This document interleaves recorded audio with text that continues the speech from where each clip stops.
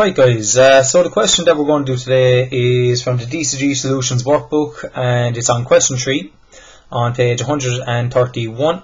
And what you have to do is, it says the graphic shows a plastic pipe which consists of two intersecting cylinders. We've got obviously a cylinder here, cylinder A, so we can see the obviously representation of them here. And it says complete the given projections and draw the surface development of the section A here. So what we have to do is we have to complete the elevation up here. The plan has been fully completed already, and what we have to do is we have to develop out conical surface A. Okay, so what I'm actually going to do now is just explain a little bit on how we're going to do that. First of all, when it comes to cylinders, what we always need with cylinders and we're doing developments is the generators, because without those generators we're not going to be able to develop out the surface. And for this surface here, this surface A here that's going to intersect into this surface, we need to see obviously the intersection points. And the only place we can see those intersection points is actually in plan. We can see obviously where it's cutting into it here, all along here, around to the front as well, as we look at it in this direction. As we're looking in it in this direction, we'd see it obviously on this side here. And what we have to do is we need those generators, and where those generators are, that are running all along this face here, they're going to tell us basically where it's going to cut in along here, and how we're going to basically develop out, or sorry, complete the elevation up here. And to be able to do that, there's two ways we could do it. We could take, well, there's a couple of ways we could do it. You could take an auxiliary view here of section A of the cylindrical surface. Imagine if we're looking in straight at it at this angle, perpendicular to it. Got the face here and we're looking perpendicular to it. And what that shape will then see is going to be a circle here. That's the shape you'd see when you look straight at the face of it. Another way you could do it is down here. Obviously we have another circle. You could do a semicircle and generate generators that way as well. However, what I'm going to do is I'm going to do an auxiliary view, because I've got a perfect 60 degree angle here. So I'm going to just do very quickly an auxiliary view, set up an x1, y1, and after I do that, set up the x1, y1, nice and easy there, x1, y1, and after I do the x1, y1, I'm going to complete the auxiliary view, and as I said, we are going to see a circle. Very simple. Now, we know it's a circle, and we know the radius is going to be from here to here, so I could literally just mark that anywhere and do it. But for all intents and purposes, I'll do it the way it probably you're used to doing it in class. And the way you're used to doing it in class is you're used to measuring down from the XY line. Pick it here, let's say. I'll pick it here actually. Down to the middle. And that distance there, you would then step it out here like that. Now that's actually going too far out on my page. So what I will actually do is I'm just going to take the radius, which is from here to here. I'll mark that out, center there, and draw in my auxiliary. Nice and simple. There we go. Auxiliary view of it done. And after we do the auxiliary, now what we're going to actually do is we are going to complete the generators. And the generators are essentially when we split it up into 60-30. So just get it going this way. And after that then it's very important on how we label it. So I'm just going to complete the generators there now. So to complete the generators, it's just a little bit of sliding set squares. So I'll set up my 45 underneath it, parallel to that edge, slide it down out the way. I'm going to use my 30-60 then.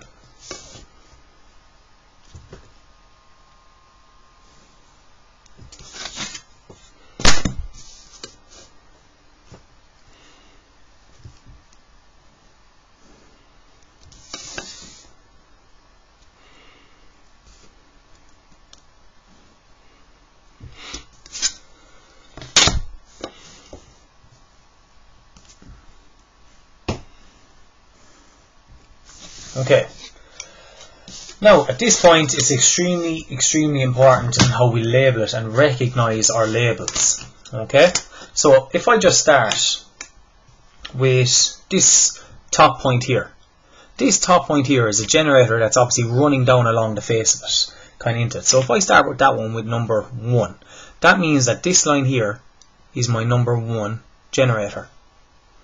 So that's my number 1. Then if this one would be 2, 3, so on, 4,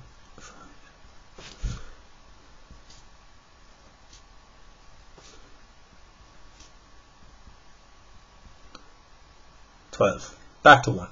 Okay, so all of those are generators that are running around along the face of it. And as I said, we had 1 here, so down here at the bottom, this one would be corresponding with number 7, and so on. So what I have to do is just bring all of those back along it. Essentially, I'm drawing in those generators.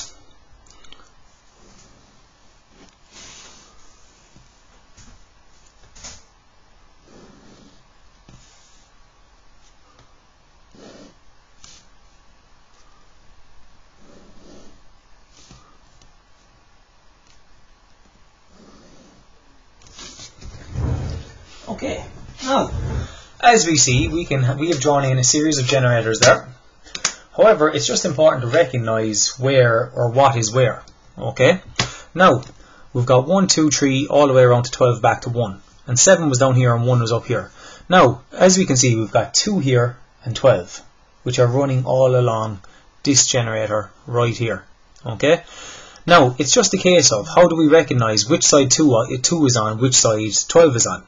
Okay, now to do that, so in this position here, I know, to be honest, 2, as I'm looking at this face here, forget about the auxiliary now for a second, as I'm looking at this face here, 1 is here, so I'll put 1 up here, and then on this side of it, the face that I can see, because obviously we know we're going to have some form of a intersection in here like this. We don't know exactly what it is yet, but on this side, the side we can see, which is over here, because remember we're looking in this direction at it, so this side we can see, the back of it is going to be the exact same as it, only we obviously just can't see the back of it, but it's going to be the exact same.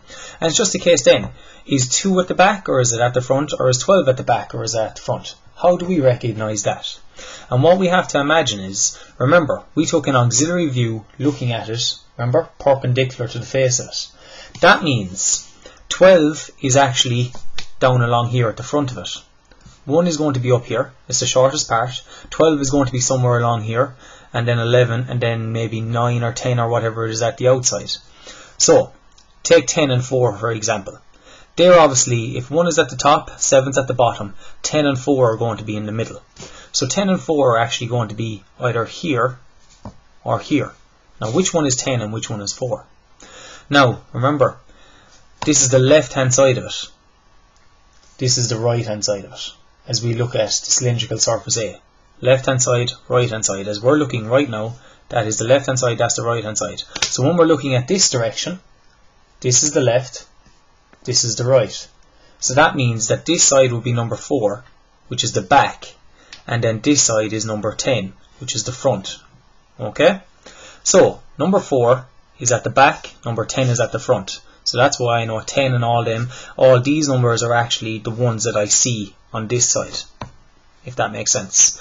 And all these numbers, 1, 2, 3, 4, 5, 6, until it gets to the bottom at 7, are all going to be along the back edge, along there.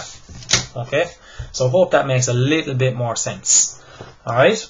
So, what I have to do now is, I actually just have to split it up.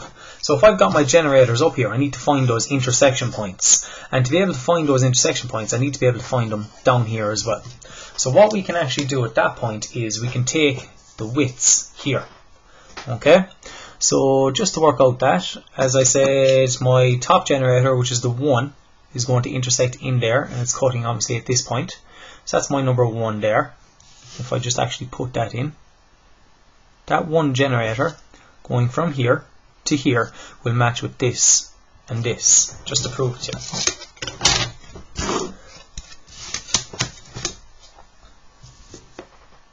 So that's matching up perfectly with that, and this point here, this point right here, is going to match up with that guy. Okay. Now, it's just a case of finding where 2 is, where 3 is, where 4 is, and so on. So, as I said, if we took the distance from the middle out to 4, well, that's actually that distance there. We already have it. Now, to find the generators for 3 and 11, 5 and 9, because they're all the same distance.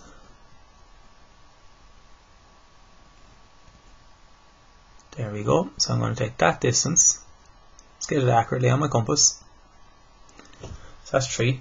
And what I'm going to do is, I'm going to just literally mark it on a line that I already have, above and below.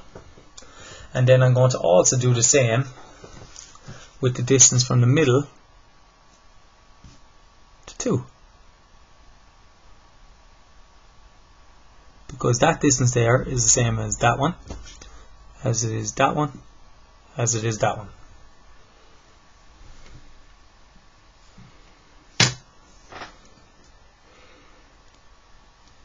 There we go. Now, they are my generator lines, just to be able to put them in.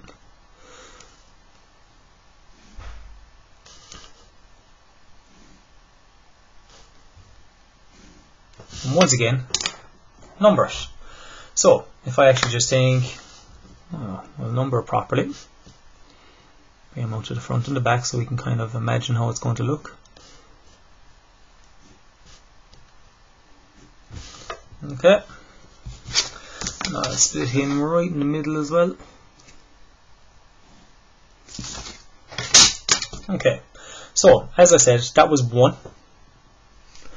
Then, follow it down. So, as I said, on the outside going around this way is going to be along here. So, if that's 1, then this one is 2. This point here is 3. This point here is 4. This point here is 5, 6, 7. Then obviously we're coming around to the front, the side we can see. 8, 9, 10, and 11, and 12. If that makes sense. So they're all just the generators. But we can see 2 and 6 are on the same.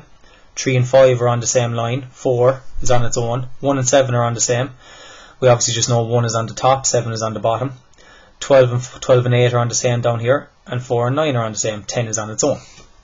If that makes sense. So the 10 generator cuts here. The 4 and 9 generators cut here. 12 and 8 cut here. The 1 cuts here. The 7 cuts here. The 2 and 6 cut here. The 3 and 5 cut here.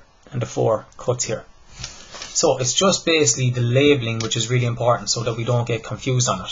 So if I wanted to find 1, which is up here, it's already been found actually. 7 has already been found because that's where it cuts there. So let's start with 2 and 12, which is going to be, 2 and 12, which is along this line. So let's think about it. The 2 one cuts right here. The 12 one cuts right here. And as we can see, they're both in the exact same position. But what I do is I bring them up. And we can see, look, this is the 12 one where it hits there, comes up. That's where it matches up.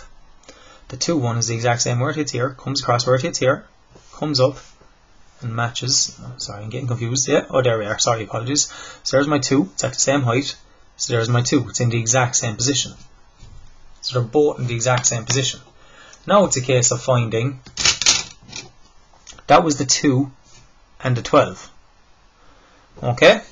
But it was also the 6 and the 8. Because they're coming from the same line. And they're both hitting at the same place. So in that case, I can also find 6 and 8. And 6 and 8 is down here.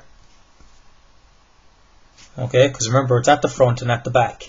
And the numbers we're seeing at the front, because when we look at it in this direction, the direction of my pen, we're going to see all of this. All of this up to about halfway, which is the middle line. We're going to see all that. Okay? And that's what we're seeing up here.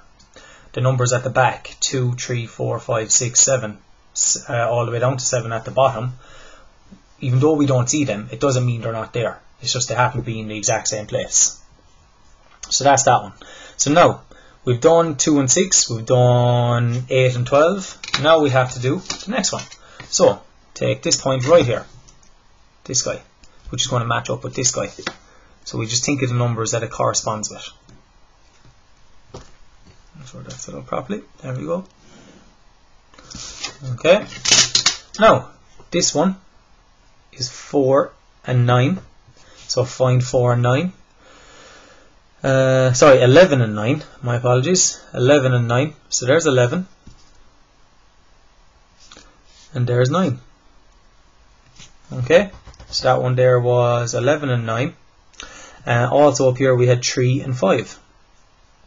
And look, if we watch it up here, there's 5. So it was already found, but it's at the back. And 3. So it's at the back. And the last one then we obviously just have to find is, I think it's number 10 and number 4. And they're going to be in the exact same position. So once we bring them up, if we find it, see, 4, 10. And then it is simply just a case of freehanding our curve. And usually at this point I'll do it in pencil first.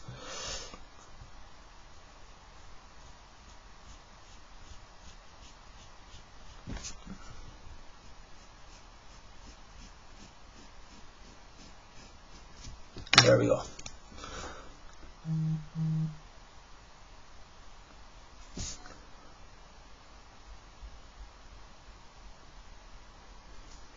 Okay, that there then leads us to completing the elevation. Now at this point we have to now complete the surface development of the section A, of the cylindrical part A I should say actually. There we go, elevation drawn, completed section A here. Now, what we have to do, actually I'll just recap that one last bit. As I said, we took the end elevation here. So remember, generators, 2 and 12, but it's very important in just how we label. Because if you mess up, well, once we draw this you can actually put in numbers. But if you mess up the numbers down here, then everything that comes with it up here will get confused. So it's very important to recognize that, as I said, the right hand side here of this circle, we've got a circle, this is the left hand side of the circle. All this from this direction, that's all the left, this is all the right hand side. So when we look at it in this direction, remember it's still this face, I know we're seeing it as an ellipse down here, but it's still a circle. Okay, and look, this was all the right, this was all the left. So just remember that, that is very important. Okay, now at this point we just have to complete the surface development of it. And what we do is, we need true lengths of the lines, and luckily enough in our case we have a lot of the true lengths already got. So, because the true lengths are actually going to be all the generators. Because all our generators in plan are parallel with the XY line. Look at the generator 4, which is this guy. He is parallel with the XY line. That means this length here is a true length. So, step that up. And number 1, I can step up. And I'm going to start it right about here. Straight away I can actually heavy in that one, because that's my start point. That's my number 1. Okay? And after that then, what we have to do is we have to develop out the surface. I should have zoomed out there, my apologies. So there, that's what I did. I just rotated it up. There we go. And now what I'm going to do is I'm going to take the distance from 1 to 2. That distance there, and step it out 12 times until I get back to 1. So if that's 1, this is 2, 3, and so on. 5, 6, 7,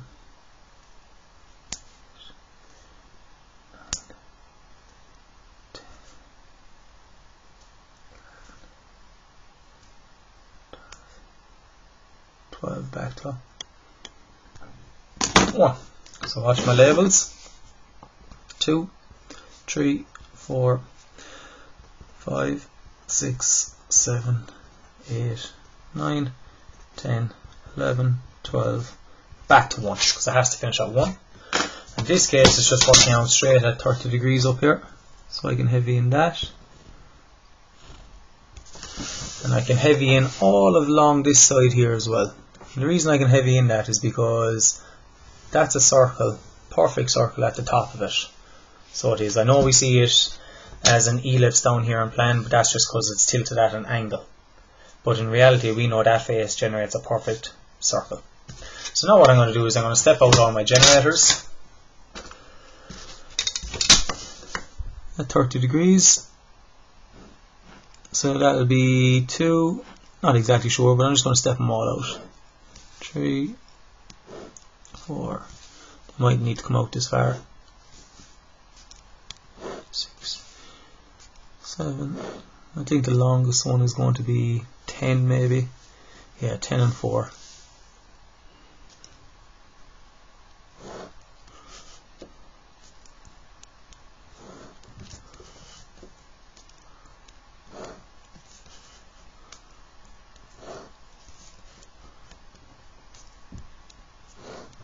Okay, so very simple. At this point here we have 2 and 12. So if we see that, we got 12 and 2. Very important. 2 and 12. And it's touching right down here at this point.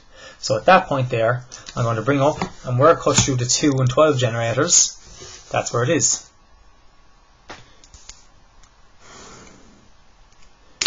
Now you don't have to bring the line up the whole way. So there's the 12 one. There's the 2 one.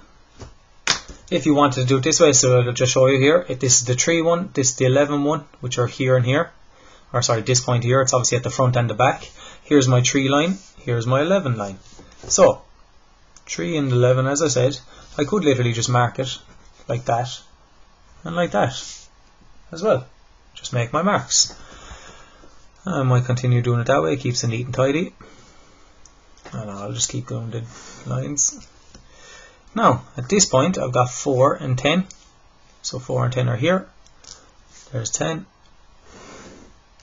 And there is, I'll just mark them all, sorry. As I said, that was my 3. That's 11. There's my 10. There's my 4. Now, this one is my 9 and my 5.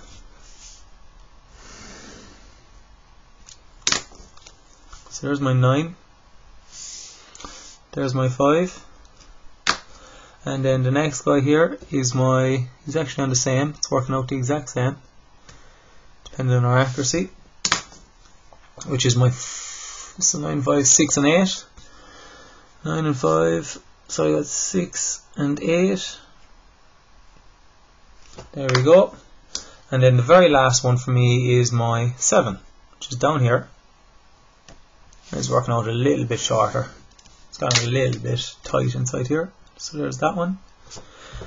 And then it's a case of just freehanding in the curve. So,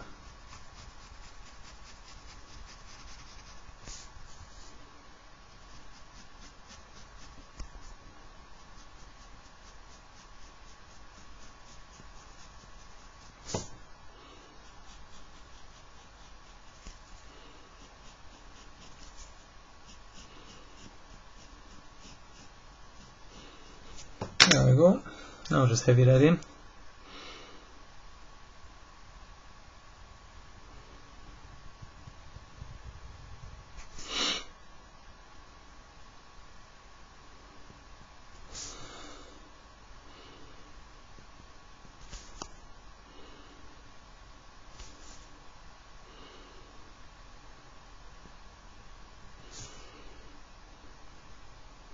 And there we go. That there is the surface development fully completed of the cylindrical surface A.